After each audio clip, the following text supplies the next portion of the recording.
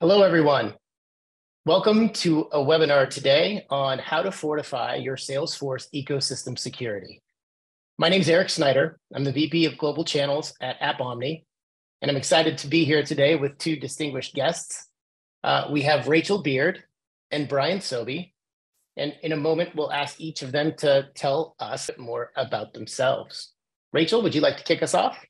Yeah, thanks so much. Thanks for having me today. I'm glad to be here. I am a distinguished security architect at Salesforce. I've been working at Salesforce for 9 years, but I've been in the ecosystem for 16, working primarily in the security space for the last 10 years.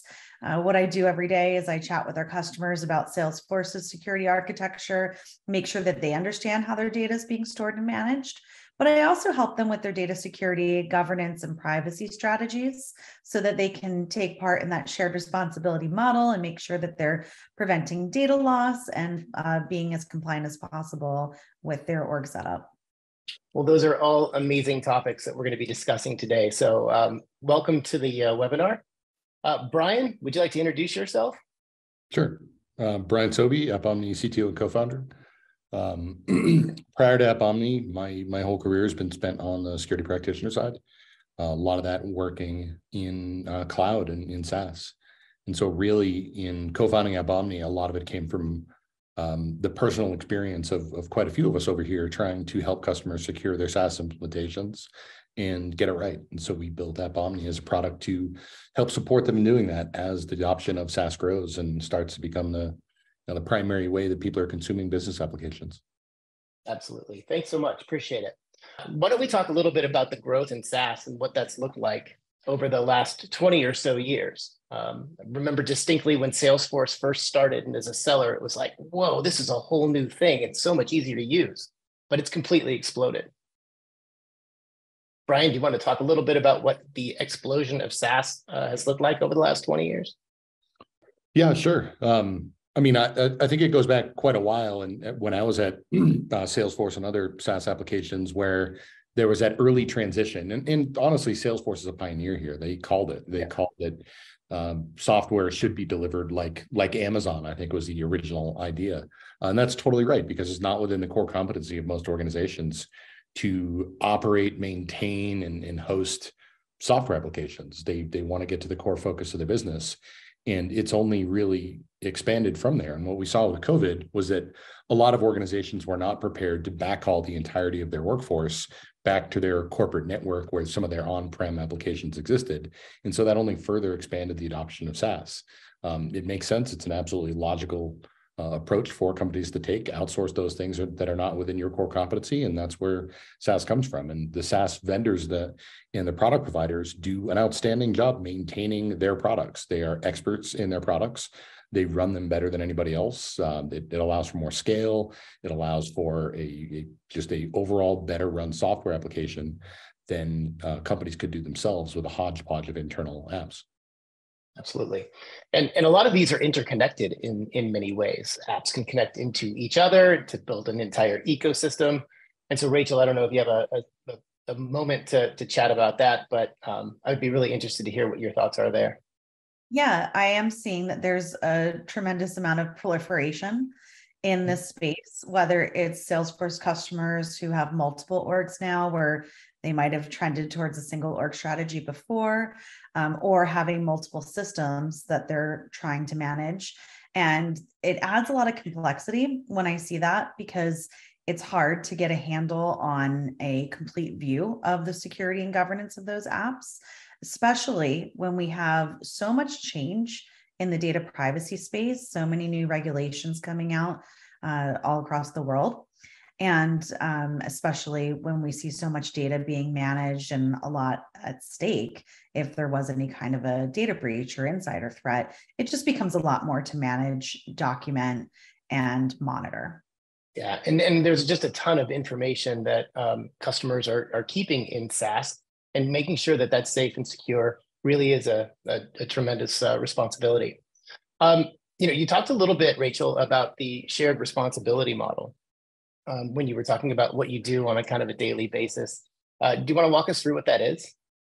Yeah, this is extremely important. I mean, first of all, a decade or more ago, and I already dated myself when I said how long I've been in this space, but we'd have a lot of people asking, is the cloud secure? What is the cloud? And how is my data kept secure in this type of an environment?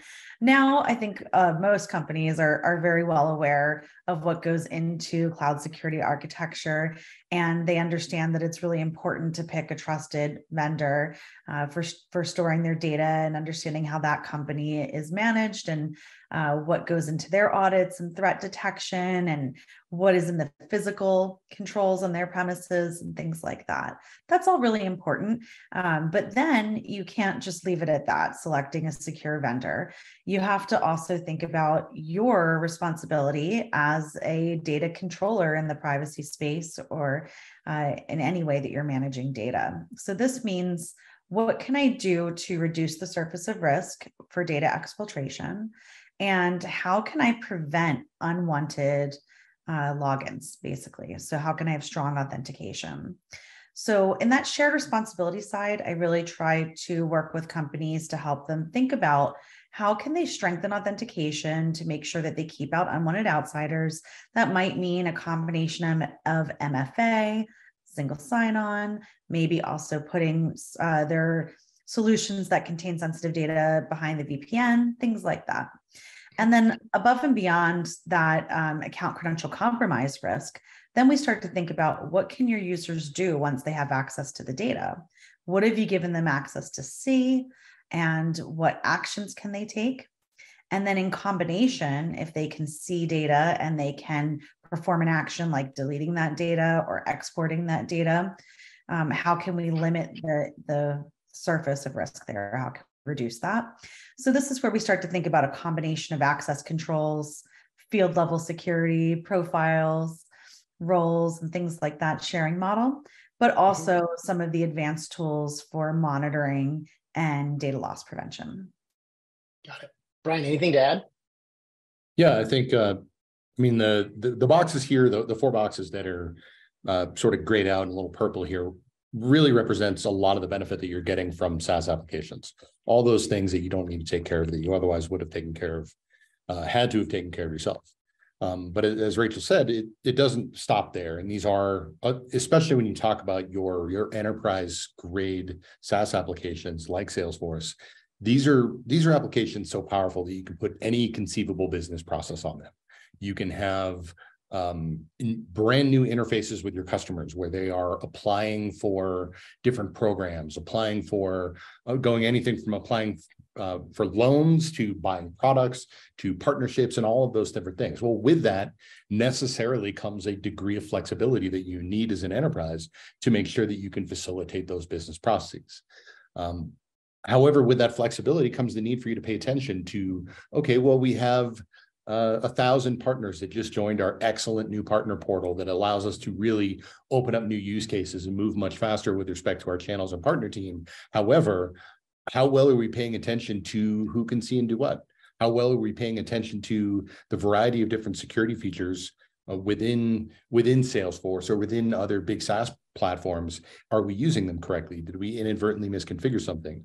Or to Rachel's point about authentication, do we know that we have proper authentication in place? And do we know that we have proper authorization in place once they come in and once they're authenticated into the applications? Have we encrypted those things that need to be encrypted? Are we monitoring for who's actually doing what, and is anybody doing something that is suspicious? There really are quite a few different responsibilities that come within those top 3 blocks, and customers need to pay attention to them because it's important. And you can absolutely undermine what would otherwise be a highly secure application with inadvertent or potentially misguided configuration. Yep, that's a great point. And it sort of leads us to where we're going next in this discussion, which is why one needs to be proactive in this review of what your SaaS applications are really, what is the posture and what is the configuration of all of these SaaS applications look like? As Gartner's obviously noted that 99% plus of these cloud breaches are really due to preventable mistakes that result in really a misconfiguration. And it's something that I think we're seeing, at the AppOmni end. I think you're probably seeing this quite a bit on the Salesforce side as well, Rachel. Yes, this continues to be a problem. And I think it's everything that Brian just mentioned a few minutes ago, plus the fact that even when you have a handle on all those squares and grids and your configuration, it changes, right? Your user It does. base changes, the policies change, the technologies that you're using change. So it's really important to keep on top of it and to make sure that you have a consistent strategy for managing configuration changes as they occur and addressing them. So some of the things that I see slip through the cracks are things like a creep in the number of admin permissions that are being granted, not necessarily the sysadmin profile, but really powerful permissions like modify and view all or configure application. I see gaps in not monitoring how people use the permissions that they have. So do we have users who have a lot of access to data and are extracting that data? And it's also really important to understand that your insider threat is your biggest concern to manage. So you want to make sure that you understand what those users do, what's baseline normal to be expected, and when somebody is behaving outside of the range of that baseline so that you can investigate and address that as well. I'm a big proponent of human layer security and getting in front of an action before it occurs. And I do think that most of the breaches that my customers encounter, incidents that they encounter, tend to be around accidental misuse of data or accidental data leakage. It's not always a malicious insider. Yeah. So you want to make sure that you have tools in place that can stop somebody from doing something that they might not realize is against your company policy, or maybe they do realize, but they're just trying to take a shortcut. Yep. Got it. Thanks so much. I appreciate that. We can talk and dive in a little bit deeper. And Brian, I think this might lend itself perfectly to one of the reasons you founded, the company that we work for. But sort of the complex nature of SaaS and it being so disparate, and definitely heterogeneous in terms of every aspect of it. Maybe talk a little bit about sort of what SSPM means and ultimately kind of what we're doing to ensure that our customers are staying safe. Sure. So some of the traditional approaches to securing things really revolved heavily around putting a wall behind it or putting a wall around it. And so if you wanted to protect something, have it on your internal network, have a firewall there, have VPN access if you're outside of the environment, various technologies with respect to .1x and laptops getting on your network to help enforce that wall and that what's called an M&M defense. You have a hard, crunchy outer shell behind a softer inner core. And that was traditionally how people looked at securing applications. And then SaaS came along, and SaaS is by its nature outside of your perimeter. Right. And so you can't really put a wall around it. And so we had things like CASB's come along, and CASB is basically a proxy. And what you're saying is that you're going to proxy your users. You're going to force them and choke them through this proxy so they go into these different cloud products. But the nature of SaaS is such that doesn't work. And that especially doesn't work for your high risk use cases. And it's because if you're going to have your support portal where you interact with your customers, you help satisfy those customer support use cases. The example I mentioned before about your partners, about new customers potentially applying for things, they're not going to go through those perimeters. And if you have data leaks and data leaks were exposed to the internet at large, or somebody that just signs up for an account so they can apply for your products or your company services, your security products that are really only choking down your internal users don't cover them at all. And so the only real way to secure SaaS is to look at the applications themselves. Don't try to put a wall around it.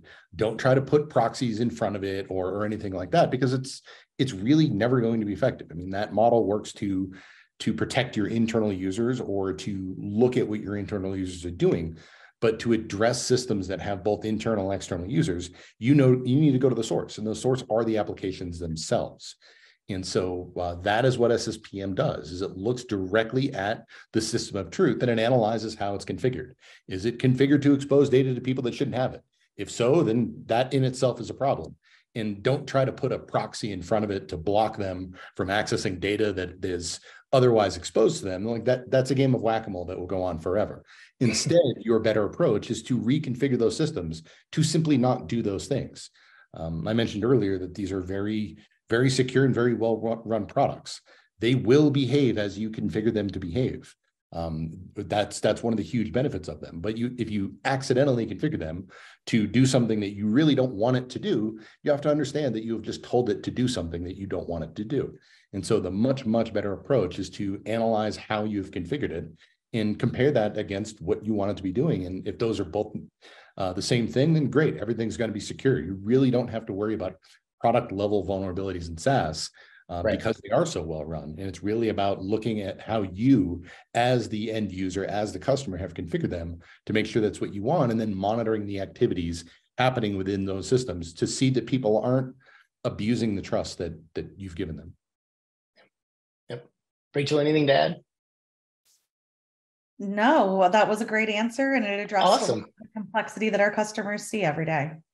Awesome. That's great. Okay, perfect. Then we can move on to our next topic of discussion, which is really the state of SaaS configurations.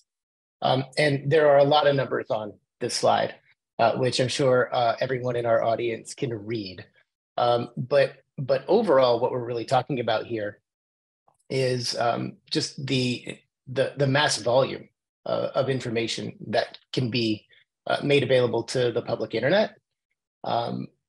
And these are some of the things that we've seen within some of our customers. Brian, do you have any points on this?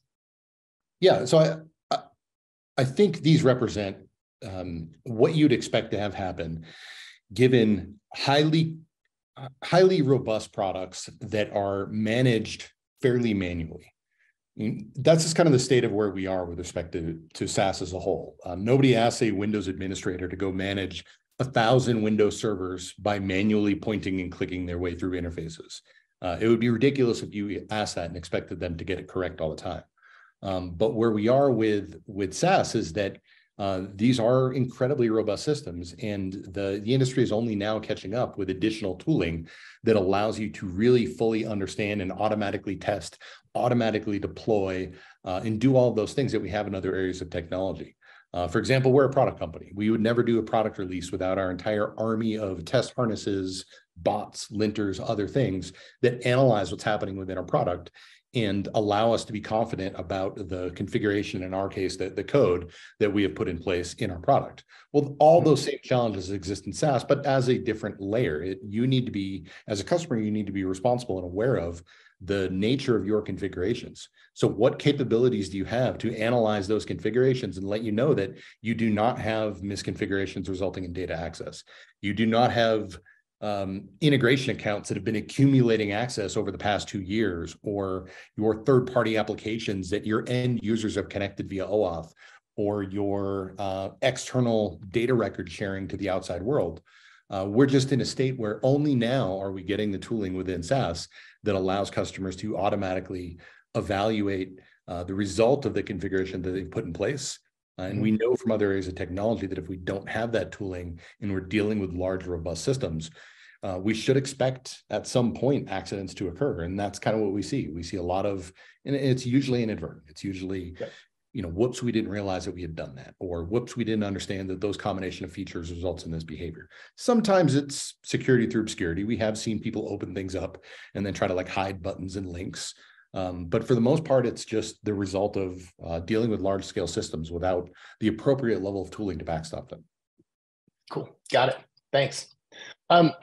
That brings us to the visibility that I think we all are looking to have within our applications and within our environments. Event monitoring. Who wants to take us off here? Yeah, this is my domain right now. Yeah, so I'll hit the road with this one. So yeah, speaking to everything that Brian just said, there's a lot of sensitive data being stored. And oftentimes when I meet with customers, they don't have a strong data classification process. So they may not even realize what data is being stored in which system and who is intended to have access to it where.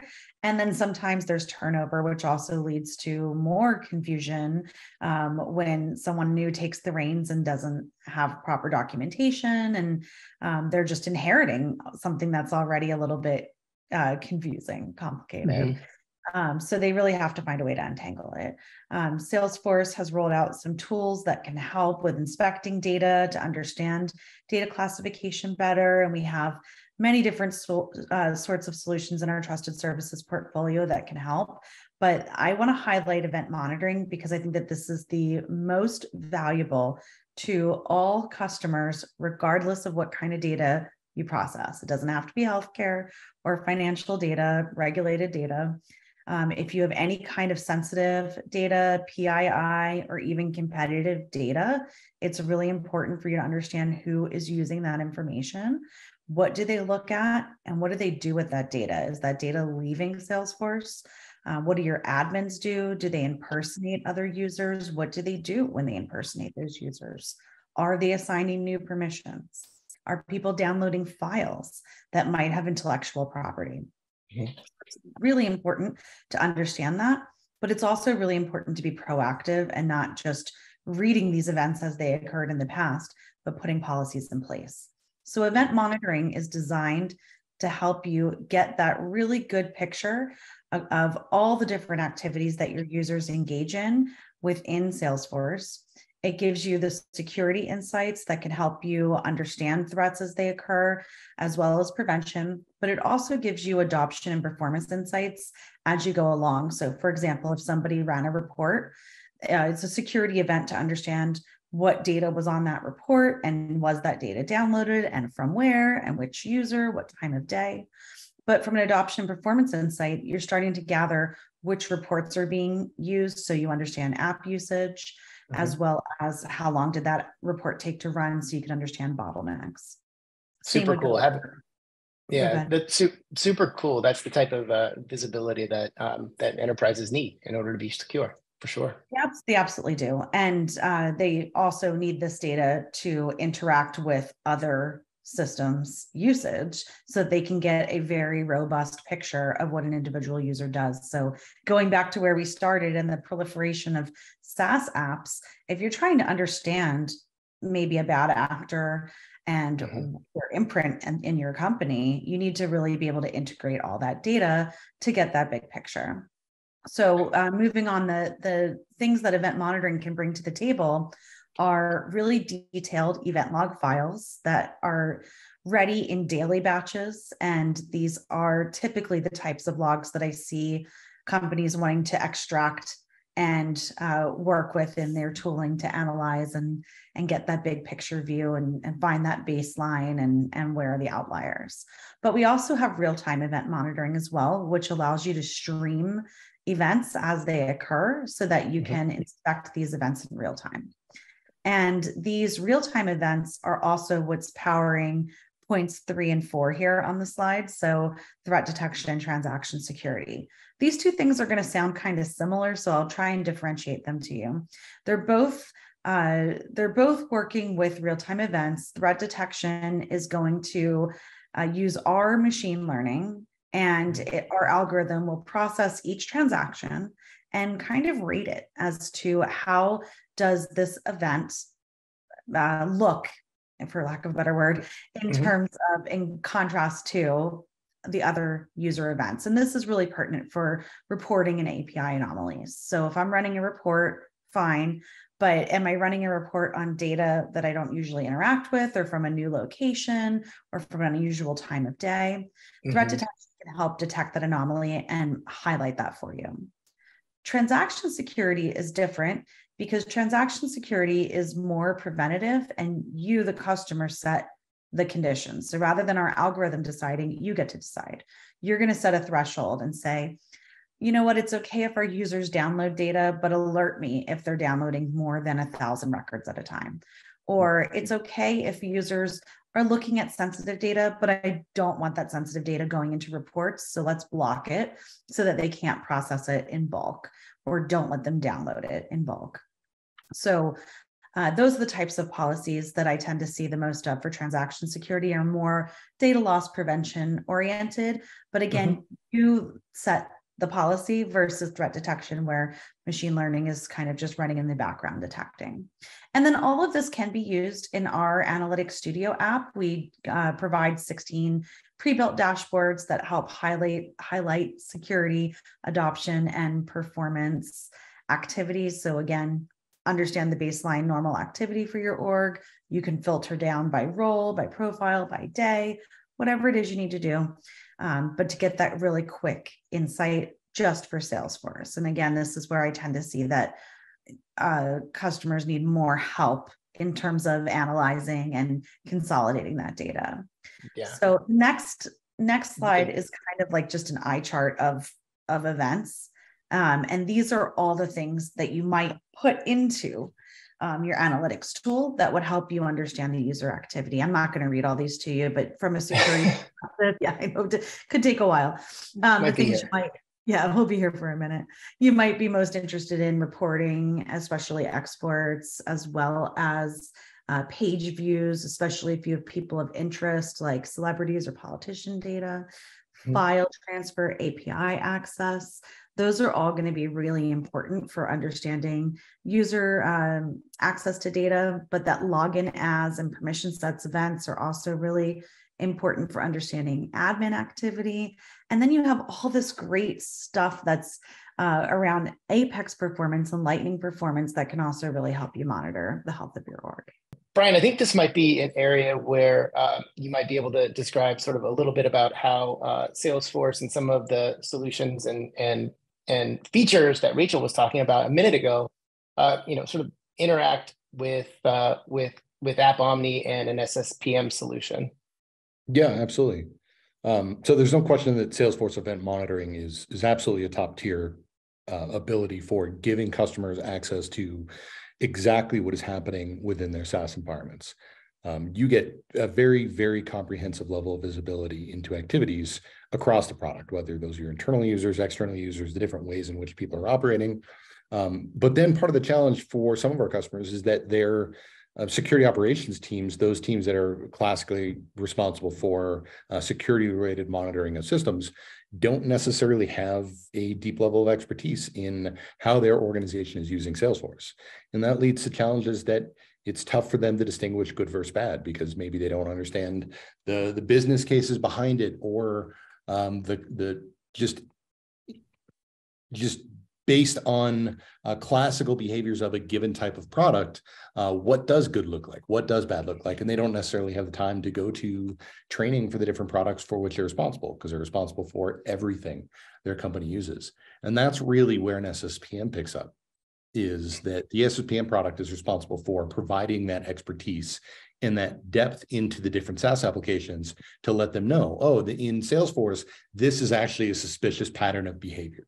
Because if you see this, then you see that, because of the nature of this product, maybe that suggests that it's something that you want to look deeper in.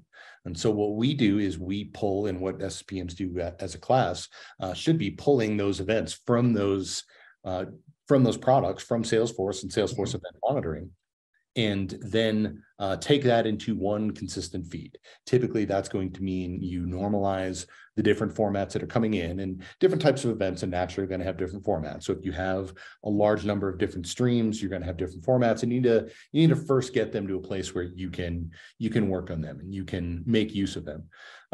So normalizing that into a stream and then running application-specific detections based on it.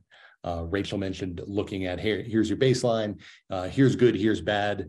It really needs to look for those things. And to have that deep level of application expertise is really the key thing, because you can't apply generic detection to large, robust products and expect it to be effective. Maybe you'll look at logins that are coming from a place that you know to be bad, but those are fairly superficial with respect to what good looks like in terms of a good monitoring and operational SecOps capability for those different products. And so that's really SSPM's role, is to come in and take those event streams, to run detections over them, to call out those anomalies, standing in for its position in the ecosystem as the platform of expertise in a variety of SaaS. and then deliver to your existing tools, your Splunk, your Sumo, your Elastic, whatever your SIM is or your detection stack is, deliver to those tools those alerts and typically the origin and original event streams as well. So SSPM is not intended to be a replacement to your existing security operations stack. In fact, I don't really know a lot of teams that want to use Splunk for all things non-SaaS, but just for SaaS to go into this totally different product and to do hunting or to do detection there. Really, SSPM should be a feed into those products and into your existing tool chain that you probably have, quite a bit of money invested in tools and team and everybody there. It's supposed to be really a partner to those systems and the best data source possible into those, so they can get the maximum advantage of event monitoring or other SaaS event feeds. Got it. Great. Rachel, do you have anything to add here? Just that this is so valuable, and I hear this concern all the time from the companies I work with, is that they need a way to manage this process. So I love seeing this. This is awesome. This is great. And I think everybody here has learned quite a bit today. So with that in mind, why don't we move to a couple of questions? I see that we have two currently. So I will read the question, and then if one of you would like to take that and start with it, they're definitely aimed at you two. The first one was, can you describe a time an internal threat was not a bad actor? Oh, yeah. I actually just heard about one of these recently, and it was something that looked like a bad actor, but it actually wasn't. It was somebody who wanted to do something. They had an idea, and they weren't at their desk, and they had their spouse's laptop right next to them. They grabbed it. They weren't required to use a company device. They started running reports and looking at data. They downloaded a report because they wanted to bring it into Excel, make a pivot table, do whatever they were doing. And now this data was living competitive data on an ungoverned laptop with no company protection on it. So you don't know if that gets synced to some other backup, disk backup, or it could end up in an email or on a thumb drive or something like that, where you can't control it anymore. And that person genuinely did not think that they were doing something wrong. This is not a Salesforce story. This is a story I heard from a customer, by the way. But anyway, that's the kind of thing that where I talk about human layer security, that's totally preventable. That's absolutely preventable. And why let that happen? So I really like to think about proactive strategies. Yeah. And I mean, I think we talked a lot about proactive strategies today. What can we do to get a better purview into the configuration, into the posture of Salesforce and other SaaS applications? The second question that popped up, and thank you for answering the first one, was, and this one's actually kind of interesting. It's how do I get started if I want to build a security program around Salesforce and other applications? I don't know, Brian, I don't know if you would like to maybe kick off that one, since Rachel took the last one. Sure. I think an important part of that question is the build a security program concept. Yeah. You are not going to be successful in managing SaaS security as a one-off or as a temporary project. This is the future of the way that your business is probably going to be using business software. It needs a security program. It needs a deliberate, intentional effort to make sure that you are using, and your company is using SaaS in a secure way. I mean, the reality is that a lot of your risk is going to be concentrated into not a huge number of SaaS applications. While your company may use 100 or more, you have your big flagship applications in your industry-specific applications that are going to have the keys to the kingdom. Those are going to be the places where your critical data resides. Those are going to be where your critical business processes are. Those are going to be the places that have all the key integrations that you need to focus on. So a lot of companies, what we recommend is really taking a look at what are your biggest risks with respect to SaaS applications and finding a way to get a handle on that first. You can't boil the ocean. You can't go secure all of them at the same time, but understand that you do have crown jewels and you do have these, typically it's your larger application. Salesforce is almost always one of your most important SaaS applications, if not your most important SaaS application. And start at those places and start at understanding what is going to give you that continuous monitoring, what's going to be able to evaluate how you are today, stop the bleeding, make sure it doesn't get any worse, and then work to probably dig yourselves out of the hole that you've been digging for the last 10 years before you had any meaningful visibility.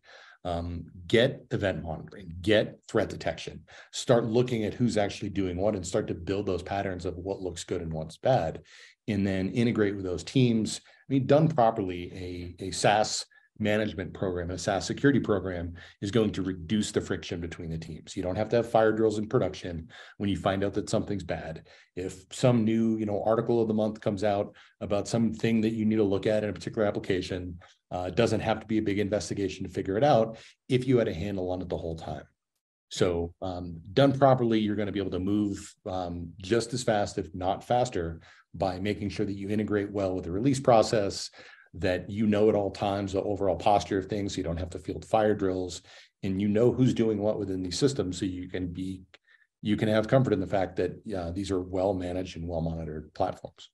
Yeah, feels like an ounce of prevention is worth a pound of cure in this case. It absolutely. If anybody, yeah. I think that some of the things that I like to focus on would be really understanding data classification. So what is the data that you're storing, and what is the sensitivity level, and what are the compliance obligations around that data?